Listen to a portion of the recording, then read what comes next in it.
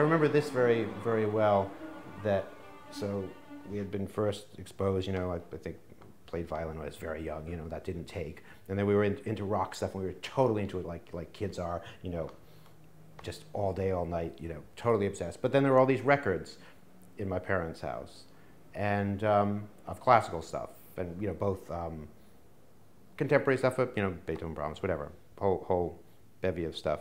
And I remember us starting to listen, and this, my brother and I sort of happened at the same time, listening to this stuff. And as much as I love this rock music, I felt this other thing I was listening to, it had this like breadth where you could go anywhere. It seemed to be so rich in terms of, I mean, emotion is not, motion, character, whatever word you want to say. And it was also that it was about that sort of travel, like, you know, a pop song sets up a parameter and it sort of is what it is, and it sustains that, and there's the minor articulations. But with a piece of, like a piece of orchestra music, of, you know, if you're talking about Mahler or something like that, it's about, you know, you get on here and you get left off over there, and taken all around in between. So I was very taken to that, and I think that's, again, when you talk about detail in my music, I mean, those were the things I think were very formative for me, that feeling of what this music, whatever we want to call it, does.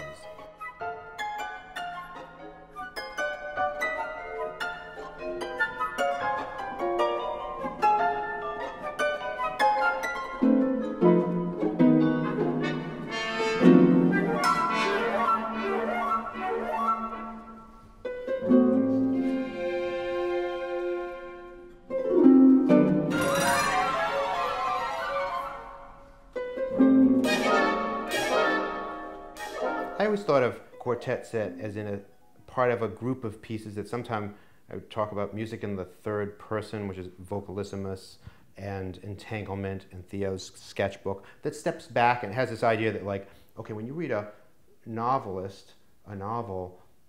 you don't assume, even if there's a first person narrative, you don't assume it's that person, it's somehow distanced. And obviously there'd be other novels that would have many, either both characters that have different point of views, but even maybe characters that serve as narrators, and that music, however, there's sort of the presumption, I think, that it's sort of a first person thing. It's like memoir all the time. And I wondered if that needed to be true, if there'd be advantage from stepping back from that a little bit. And so that's very clear in something like Vocalissimus, where it's 18 settings of the same Wallace Stevens poem. It becomes very much about that.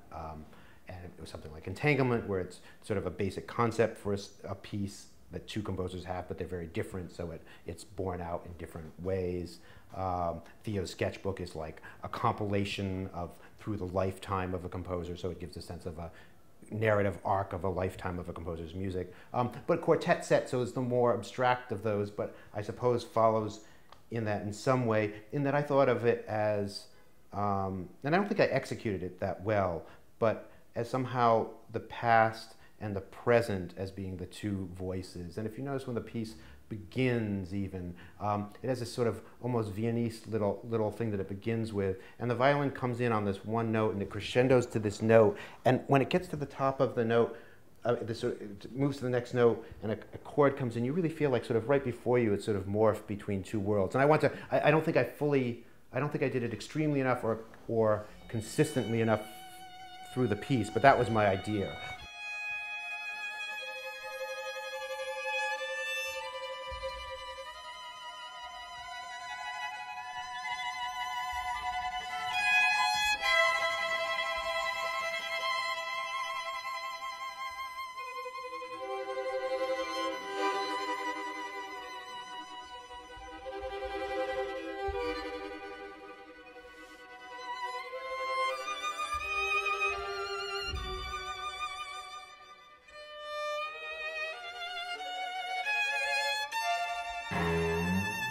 I have no nostalgia. I mean, I post computers, I write differently.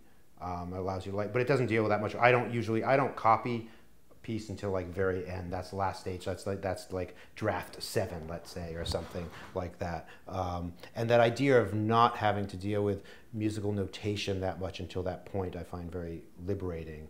And I feel one thing that's helped me over time is I've learned to sketch. And I think I think this is something, and maybe it takes time, because you need to know what you do to sketch. It's always that sort of chicken and egg thing, right? But I think there's something very difficult about, and I think I used to do this, and I think music, having to notate stuff forces you this, where you end up working very hard and having to make local decisions of details early on, and you've spent a week on this thing, and then it's like that horrible moment where you suddenly said, wait a second, that doesn't work with what became before. You know what I mean? And yet you spent all this time. And so I try as much as possible not to like work from the whole and work in, because you make so much better decisions about local things when you know how it fits in the whole, and to have to make something a local decision early on is hard. And I was always impressed with, there was a show of Geary at the Guggenheim a while ago, and they show all his models. Have you ever seen a Geary model when he starts? It's the most horrible looking thing. It's like a scrunched piece of paper, and there's a piece of balsa wood that's been sort of cracked in half, and you look at it and you think, what's that disgusting thing? And you look and say, that's Bilbao. It's like, no, because he would start with like because of course the idea is he just needed to get the form. He knew he'd figure out the beauty of the particular curve later, but sort of working to get sort of what the basic layout is, and once you get that, then you model it with a little more detail. So that's sort of how I work now, and I think computers help me to do that, to sort of work broadly, and then to zero in, and then all the end decisions are when I copy it into the finale at the end.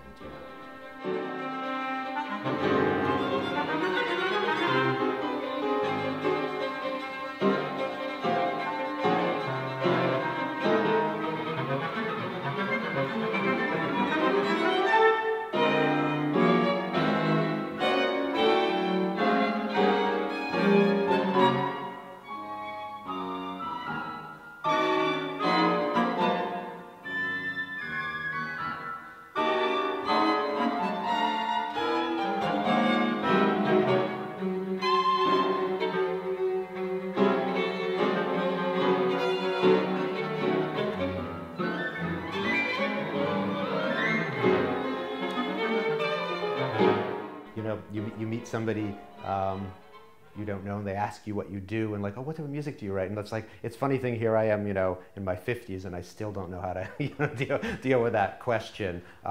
So I think the answer is yes, I feel connected to that, but I think there's also, when you say that, there's some associations that maybe can give the incorrect feeling too, because it's all about doing something new but relating to something from the past also. And so when you just say classical music, it tends to sound like a throwback, and it doesn't point to, as I've done in the last 8 years or so on different new media stuff, so on and so forth, that would seem to not be included in that sort of description. So I guess I'd say I reluctantly accept it, but it doesn't seem like the perfect nomenclature, really.